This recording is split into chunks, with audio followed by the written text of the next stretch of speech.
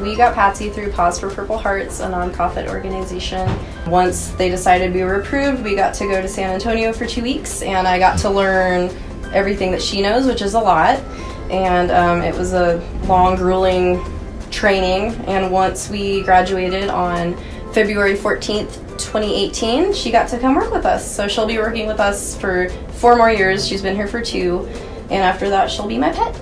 It's been really awesome to see the difference she's made in our office. The people, we have so many more people come in now that didn't, normally people try to stray away from the Sharp office. Now she's bringing people in, and she's definitely a positive influence for all the employees and definitely our survivors. If we have a survivor in our office, she's trained to go up and place her head on their leg and put different amounts of pressure and just soothe the survivor. And if she's not right next to them and she senses, heightened emotions, she knows to come up and just kind of nudge you, and she'll get you to pet her, and it just helps the survivors, talk about what's going on, because sometimes it's hard to talk to humans, but talking to a dog is always easy.